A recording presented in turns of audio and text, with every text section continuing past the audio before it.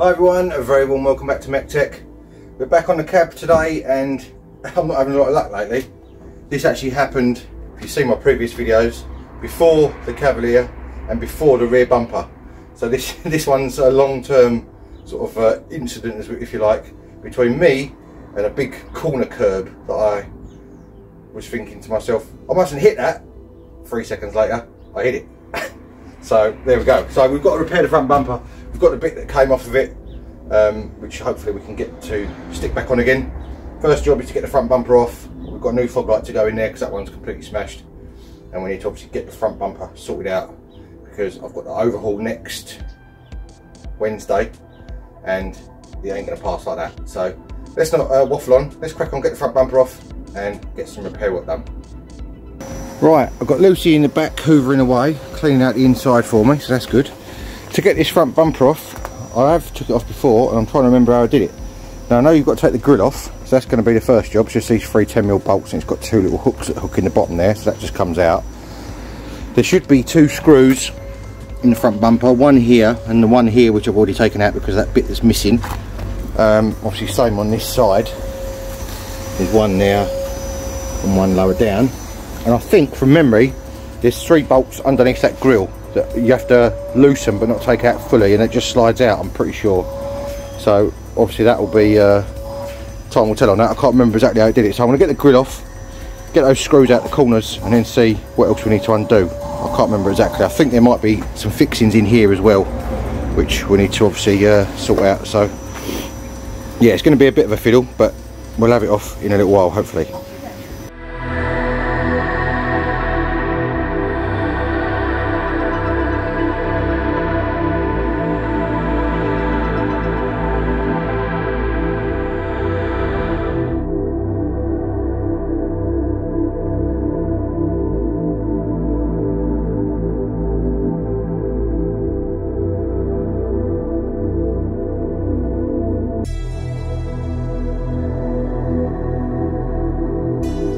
Right, there we go, that is the front bumper off, as you would have seen. There was also two 10mm which go in these corners here, which go up into the front wings, just so you know. So you've got 2 screws in the arch, 2 10mm on the top, 3 10mm in the middle, and there's supposed to be fixings that go in these little bits here, but they never seem to be attached for whatever reason, don't know why. I've took the foam damper off as well, that just obviously pulls off. It's got a little bit of a chunk out the back of it, but nothing to worry about. What I have got to sort out, which I've now found though, is on this front cross member. I thought it was a bit bent. You can see this side's nice and straight on that corner where those holes are. This side's got a bit of a kink to it. So I just need to get a pair of probably adjustable spanner on there, nice and tight around the metal, and we'll just tweak that back up again. It should be absolutely fine. So we'll do that and then we'll get to repairing the front bumper.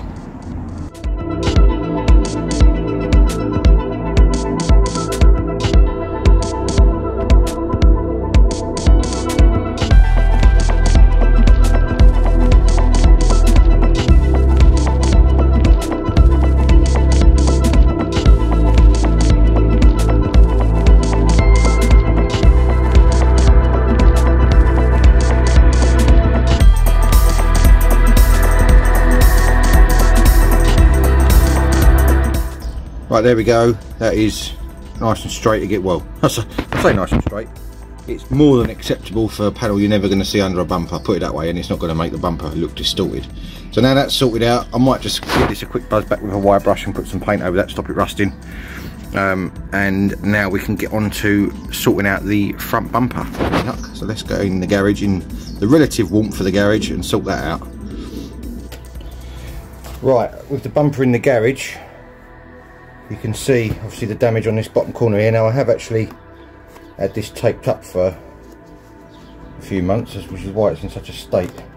And it's Gorilla Tape, so I've got to try and get this off again. Now I may have to get a heat gun on it and heat it up. Well, I don't know, it's coming off, sort of. And you'll see that there's another section which is cracked. So there's a split that runs right the way along here. And then there's obviously the bit that came off the bottom underneath here as well. So yeah, it's going to be a case of what I'm thinking I'm going to have to do. Now this isn't ideal because usually fiberglass doesn't take to plastic bumpers very well, but because these bumpers are not the ones that are very good with those hot staples, I'm not confident in just using the staples. So what I'm going to do is I'm going to use the hot staples on it initially to hold it all in place. I'm then going to rough up the back of the bumper with a belt sander, so it's got a nice key to it. And then I'm actually going to use some fiberglass matting and resin, which is the same stuff I used on the old Reliant van, which the whole shell is made out of effectively. And we're going to reinforce it with that from the back, and then obviously then we can come back around to the front and obviously sort out the front bit with the cracks and whatever else and repaint this little section. So that is going to be the plan. Whether it's going to work or not, we'll obviously find out in due course, but that is what I'm going to do. So I'm going to get the rest of this tape off of here, get that fog light out, and then we'll flip the bumper over. I might even rough it up with the belt sander first, just so that I don't disturb the staples too much, because they're not that great in staying in, as I say, on this type of plastic. For some reason it's very waxy plastic, this, whereas the other stuff is it melts better, and it obviously when it melts around the staple and holds it really nice and strong, whereas this doesn't do that so much. It sort of just melts and goes a bit manky. So right, we're getting there. You can see this section here that I'm talking about, there's one bit of tape holding it. Hang on, get a bit of heat on it, and hopefully it'll get rid of all that glue once I get that off. Right, you can see that bit there obviously where it's become detached, so that's the bit we've obviously got to repair as well. So next thing I'm going to do is unbolt that fog light. It's just got held in with one, ouch, that was sharp. It's held in with actually 2 bolts on the back. Undo those 2, that will come out the front way, and then we can obviously get all this repaired and hopefully looking A1 again, well, as A1 as I can make it anyway. So there we go, I'll come back to you in a minute.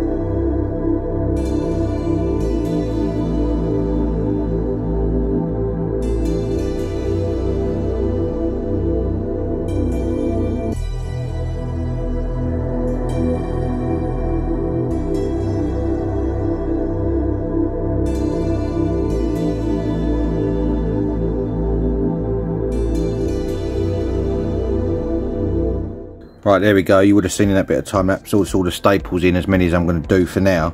Now what I think I'm going to do is I'm actually going to fiberglass this bit first. So I'm going to cut all these little ends off, fiberglass this section, this crack all the way along first. Got to put a couple of staples along here actually, because when I've got the other piece over the top, it's going to cover it, which is going to make it harder to apply the fiberglass.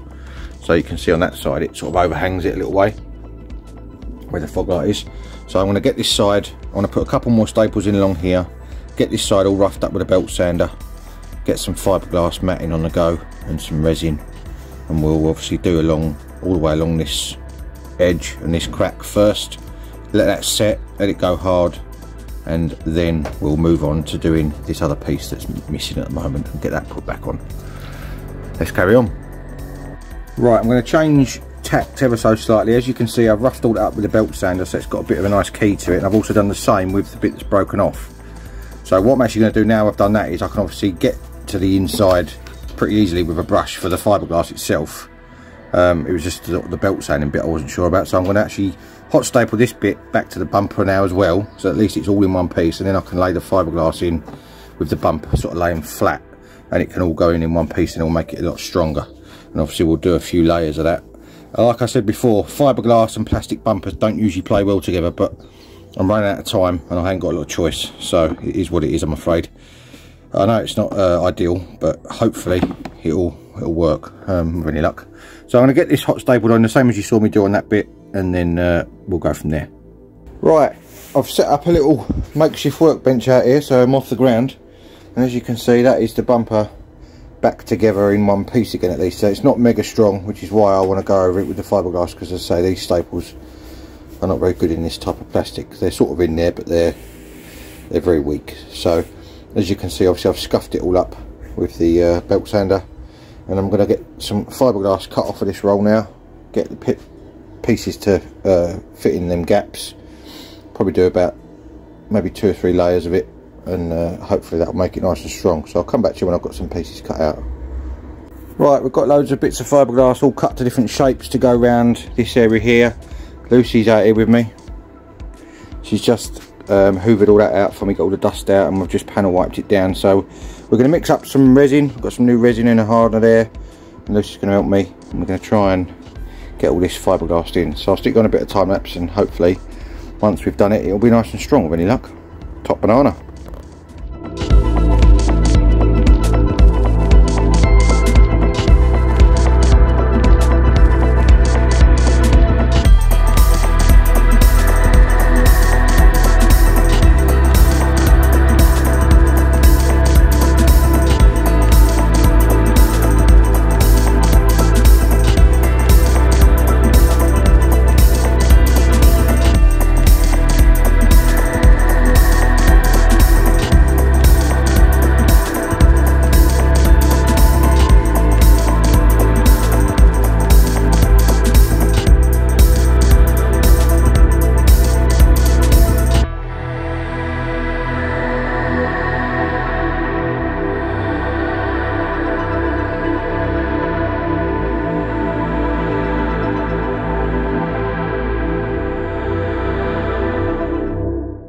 Right, you're on Lucy cam, as you can see. Come back a little bit, Lucy, a bit too close. There you go. We've done that whole area with two and a bit layers here and there, obviously all crossing over and everything else. And you would have seen us use this roller, which is very important because it's got little spikes on it, and that is what you use to get all the air out of the fiberglass. So when you use that, it pushes all the air out, allows the resin to soak through the matting, and obviously then that obviously will create a strong bond. If you don't do that, it can be quite weak because it will get air inside it, which will then allow sort of contaminants and whatever to get underneath it in time, and then it will fail. So that is a very important step in your fiberglassing. As I said before, fiberglass and plastic bumpers, not ideal, but we'll see what this is like once it's dry, see how strong it is, and go from there. Top banana. Right, it is the next day. As you can see, that has been going off overnight, and it is all nice and hard now. I've actually added another piece onto here because it had a previous repair on this bumper, and all they've done is repaired it from the outside with filling. It's starting to crack again, so I've given that a bit of reinforcement behind that bit as well. And I've also added an extra little piece in this corner here because that bit wasn't quite going to the edge, so I've put that in this morning, and that's now dry as well. So if we can flip the bumper over now, it's nice and solid. It says a bit cracking in half. No, I'm joking. And as you can see, we've obviously got a crack running right the way along here and up there, and then the other one runs along the top here and in that bit there. So we are on to the stage now of sanding it all down.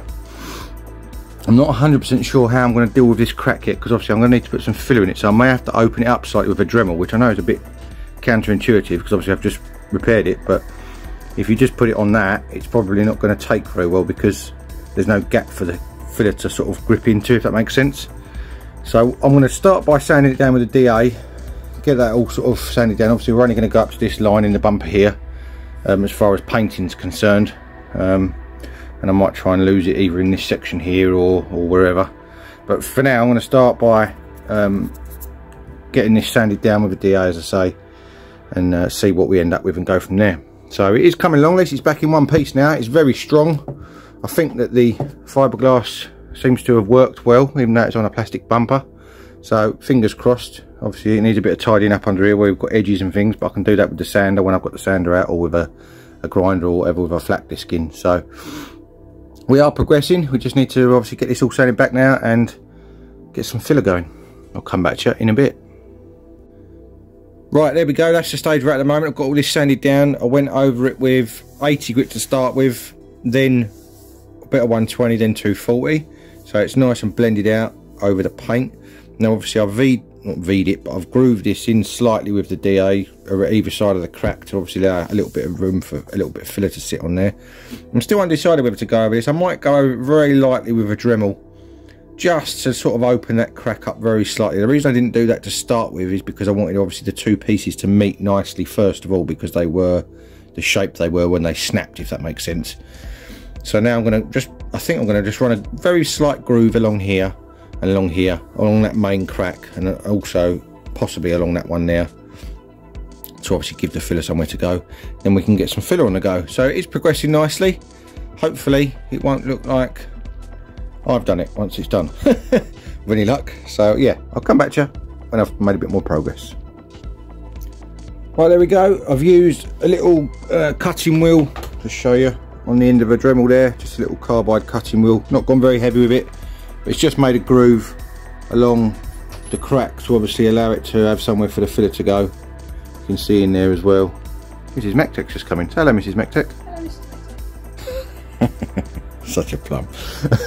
So yeah, we've got a groove right the way along there, just to allow a little bit of space for the filler to sit in there nice, and hopefully that should be nice and strong. It's still strong obviously with the fiberglass on the back, it ain't going anywhere, so that little groove won't make any difference. Now I'm a bit undecided now. I've either got bumper filler I can use, which is supposed to be flexible, or I've got normal filler, which is the stuff I normally use, which is Evercoat Rage Gold, which is supposed to be for any substrate. So I'm half inclined to go with the Evercoat just because I like it and I know it sands down nice. So that's going to be the next stage. I'm going to get some filler on and then go from there obviously. Right, this is what I'm going to be using, Evercoat Rage Gold. I've used this a lot over the last couple of years. I really like it. It's nice filler. It should be okay on the bumper. I think it's quite flexible. It's supposed to not shrink either. Now with a lot of fillers it says a golf ball size to a pea size of hard and all that sort of thing. If you can see on there, actually does it in like a line on this stuff. So you basically make like a pool of filler in a circle as as you can get it, and then obviously you put a line of hardener over the top of it, and that should be about right. So you get a bit of this. In fact, I'm going to get a different scraper to scoop it out with so I don't get it all over my scraper, spreader rather. You tend to find otherwise you get it all up the sides of your spreader and then you can't work with it very well. So we get some of this on the old onion board. Put it off a bit. Don't know how much we're going to need. I'll go with that for now because you'll always find I mix up too much than what I really need. So right. So if you get that into some sort of a circle, something like that, and I usually just put a line across the top, something like that, and that usually is pretty good. You'll see it change colour because this hardener's dark blue. It'll go like a funny greeny colour. Obviously make sure it's all mixed in nice. And sort of scrape it all from the bottom, because otherwise you end up with a load of hardener at the bottom and then it never gets mixed properly. So you're basically looking for it to all change colour to a nice even colour.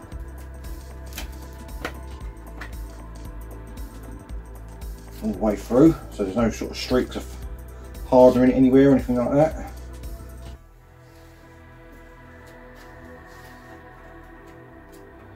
So I was thinking about, I've got some what they call bumper filler, but this stuff's so good I think I'd rather just go with the stuff I know, you know.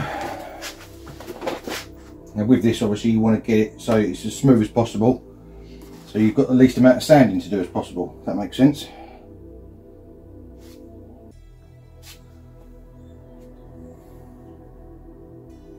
Now I'm no expert, but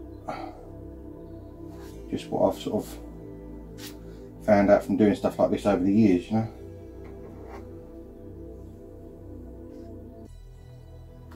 Obviously you want to have enough on there to be able to sand it back so that you can get a nice even finish. Get it pushed into that groove first of all, like that.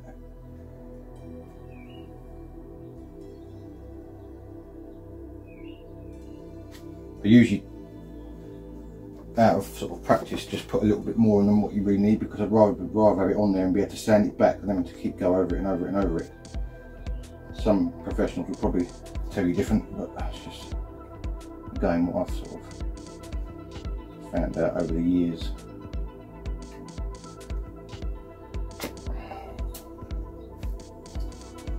All this because of a blooming KERB. Never mind. Is what it is. Can't do anything about it now. Just got to make the best of it and repair it. So, someone commented on one of my videos the other day. Actually, that was on a picture I put on Instagram of the rear end of the cab that I had the boot done on by a professional dent guy, which is a future video you're going to be seeing.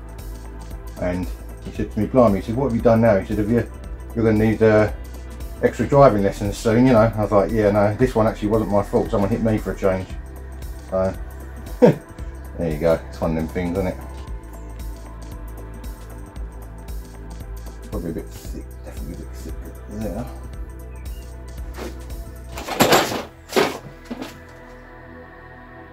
All the professional body shop workers out there now are thinking you're doing that completely wrong.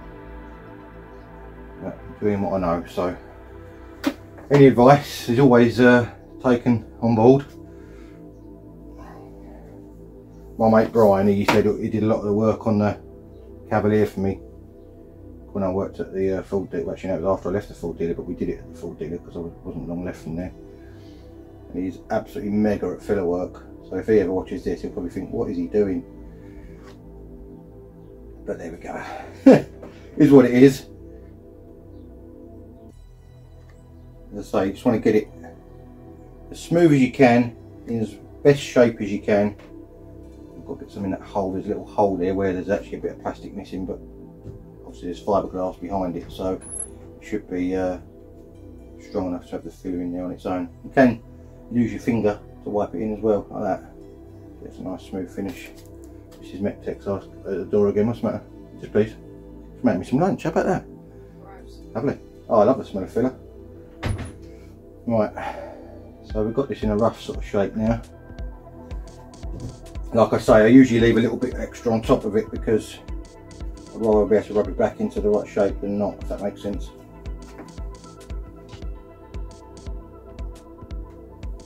I've got excessive amounts on there. Once that's rubbed back, it'll probably be less than a mil. Yeah, you can. I found that with when I've been watching Brian in the past. Lose your finger in spaces you can't get spreader, like in there, and you usually get it pretty smooth. Right, I'm going to leave that like that, let that set, and we'll obviously then see once it's dry, and I've done a bit of sanding on it, if it looks any good, because obviously I don't know what it's going to look like yet. Right, I'll let this set, I'll come back to you in a bit. Right, this is it after my first initial sand. It doesn't look too bad, pretty smooth. There's a little bit of work to do in here on this edge. There's a couple of bits where I've obviously got some divots in the filler there. And there's a little bit under there I've missed. And there's a little bit there which needs a little bit more as well. But on the whole, not bad for a first coat. So I'm going to give that another coat of what I've just done basically. Try and get it that little bit smoother. Get it that little bit more flowing. And hopefully one more coat with any luck should do it. You can just see in there as well, it wants a little bit on that edge. As you can see, it's got a couple of divots in it, and it wants a little bit of smoothing out just in here as well. It's not too horrendous, but it just wants a little bit more just to get it right. So yeah, I'm going to carry on the way I was when I showed you in the video a minute ago with the filler, and obviously give it another coat and go from there. Right, there we go. That is the finished filler work. I think I've got it as best as I can get it. It probably isn't 1,000,000% perfect, but I've got it as best as I can, so I'm hoping that's going to be good enough. So next job now, you're going to shock you all now. I'm going to have a tidy up. I'm going to get rid of all this off the floor, all the stuff I don't need, and I'm going to have a little tidy up, and I'm going to have a sweep up, and then I'm going to get this thing all wiped down with some panel wipe. Scotch up a little bit along the top here so we can paint basically this whole section up to the edge of the number plate probably, because they're the two smallest areas we can lose it on, down here and this little bit here. So I'll probably go up to there. So we'll scotch this up Obviously I've got gaffer tape on here at the moment, so I didn't hit the paintwork on this top half because obviously I was sanding, I didn't want to go anywhere near it. So yeah, we'll do that, then we'll get it all masked up, and then we can get some, I'll probably go over it with a little bit of filler primer first of all, just to make sure that there's no undulations and little divots and whatever else that I can hopefully, if I need to, fill in with the filler primer. Get that obviously dry, give it a little rub down maybe with some wet and dry, and then get it probably remasked again, and then we can get some colour on it. So fingers crossed it carries on going as well as it has done. Let's carry on. Right, there we go, we're all panel wiped down, scotch padded, masked up, all that malarkey. So I'm going to give it its first coat of filler primer now, and we'll see obviously what it comes out like. It's not going to obviously do it in one coat, so I'm going to do a few thin coats so it dries fairly quickly. Got a little heater on down here, so hopefully it will dry fairly quickly, and we'll see what it looks like once the primer's dried. Top banana.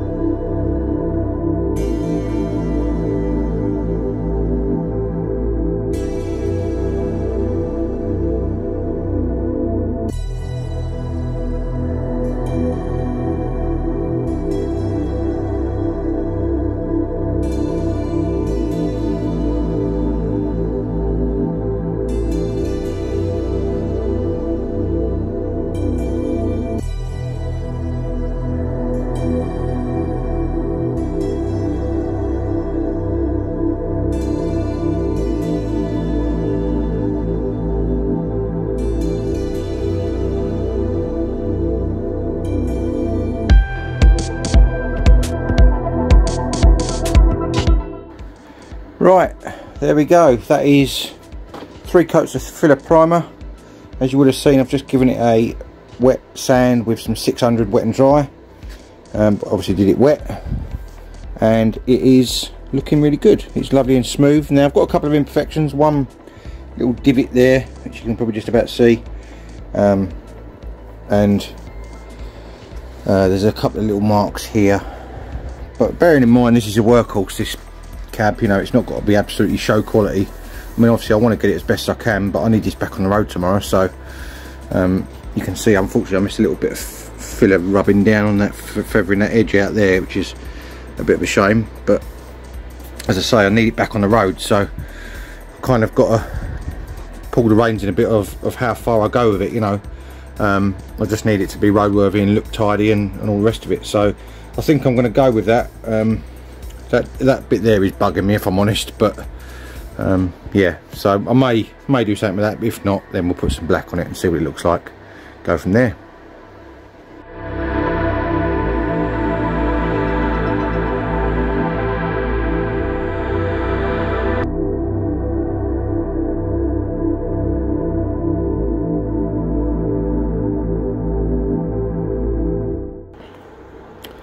Right, there we go. That is it. After I think I've done 3 coats of black, maybe 4.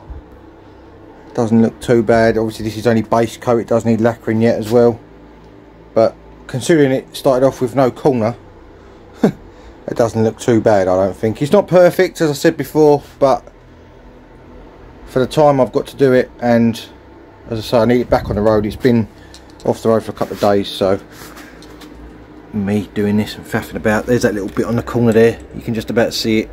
It's got a little mark in the filler there where I didn't quite get the edge feathered out nice, but it's one of those things, it'll have to be as it is. So next stage now is to get some lacquer on it. I've got some of this 2K lacquer in a can and stuff with a little ring pull on the bottom. You pull the ring pull out, it releases the hardener into it, and then it's obviously got not very long shelf life once you release it, but we only need it for this corner. So I'm going to get this sprayed on there, and hopefully it will look alright and nothing's going to react. Fingers crossed. Let's carry on.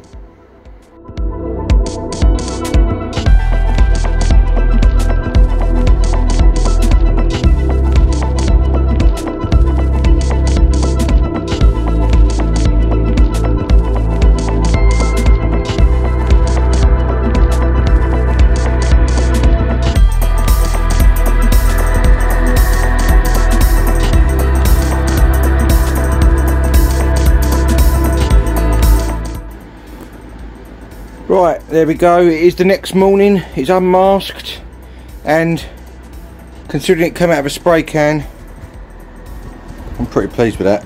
That's not too bad at all.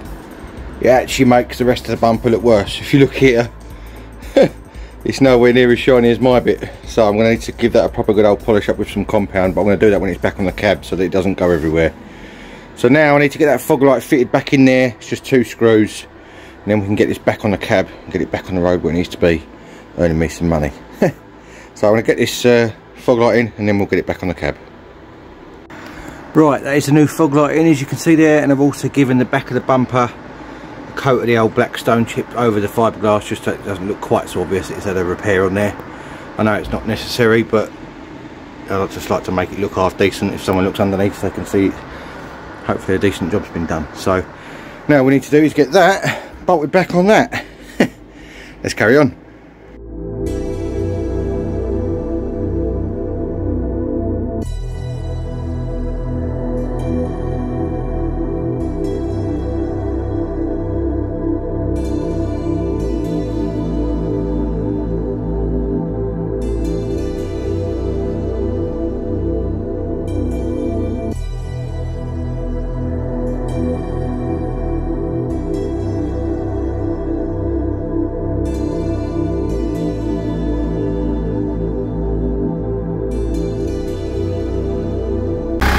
Right, just started the old cab up. There we go, full set of lights. Look at that. Looks awesome with all the fog lights and everything on. I'm pretty pleased with how that's come out. Let me just switch some lights off. Just warming the cab up before I go out. It tends to be a bit sluggish if you try and pull away. Why is that beeping? There's keys in it. Yeah, it tends to be a bit sluggish if you try and pull away without warming it up a little bit. Still got my side lights on, that's why it was beeping at me. But yeah, I think that looks pretty acceptable, that does. I'm pretty pleased with that. It's no worse than the rest of the bumper, definitely. The rest of the bumper's got all little fine stone chips on it, obviously from where it gets used a lot, you know. So, right, so that is that job off the list. I've got to take it down to the garage now and get a new O2 sensor put in and get a light reset. Probably something I could have done, but I'm running out of time, so I need to get it done quick. So right then, that is going to be it for this episode of MEC-TEC. We have got the front end of the cab looking like it should do again now, rather than like a completely mangled mess. I was a bit embarrassed driving it around like that, I'm not going to lie. With the, I know it probably didn't, no one probably even noticed it because they just get in the cab and go, but to my mind I was thinking, oh, it looks a bit rubbish. So at least we've got the front end looking like it should again now. I was quite pleased how that bumper came out, considering the bumper, like considering the corner was completely missing off of it. I think it came out pretty respectable. So hopefully that will be good enough to get it through the TFL overhaul with any luck. So fingers crossed on that one. If you do like these sort of videos, remember it's not just cab videos on my channel. We've got 3-wheel vans, we've got DeLoreans, we've got Capris, Mark II Cavaliers, Ford Pumas, Citroen C1s, all sorts of different things. Triumph Dolomite, my dad's Triumph Dolomite's on the channel. So there is quite a variation of different cars and work and jobs and all the rest of it on here. There's well in excess of 80 or 90 videos, I can't remember exactly how many now, on the channel. So obviously have a look at the back catalogue if you want to see some different cars. We had the MX-5 on here last year as well, which has now gone. The Westfield, which is on here as well, which is again now gone, but we did obviously a video series on those as well, so have a little look. I have got Instagram, MEC_TEC1985, and I have got Facebook, MEC-TEC, for little sneak peeks during the week. And all that is left for me to say is thank you very much for watching. Make sure you hit that subscribe button down there, thumbs up and the notification bell. And if you want to join me soon for more automotive adventures, I'll see you again next time. Cheers guys.